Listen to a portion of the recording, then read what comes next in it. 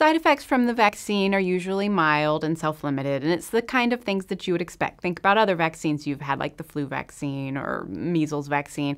Headache, arm pain, redness at the site of injection, maybe a little muscle pain where the injection went in.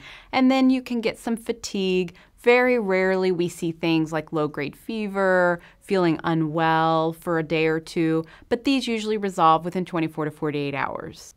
The three biggest reasons that I hear that parents aren't vaccinating their kids, the primary one that I hear is they're worried about their child's fertility. There's a lot of rumors circulating on the internet that the vaccine can affect short-term or long-term fertility, and that's absolutely not true. There's no science behind that. There's no data behind that. And in fact, there's very good data from people who've already been vaccinated that their fertility is perfectly intact.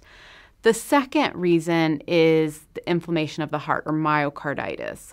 We saw this with teenagers who got vaccinated after the vaccine was released for kids who are 12 and up. There were no reported cases of myocarditis in the 5 to 11 trial. However, we do know that it's an extremely rare side effect, so it is possible that it's simple that the study wasn't large enough to capture it.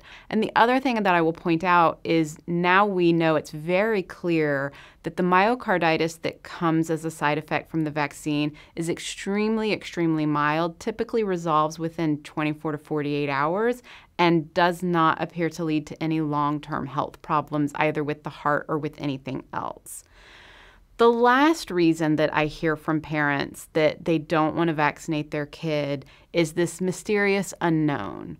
What if 5 years from now some side effect emerges from the vaccine that we didn't know about, and I already injected my kid, and now 5 years later they're going to have cancer or some other thing that I didn't know about? And that's understandable. I understand why parents have that fear of the unknown, but it's not scientifically or biologically logical.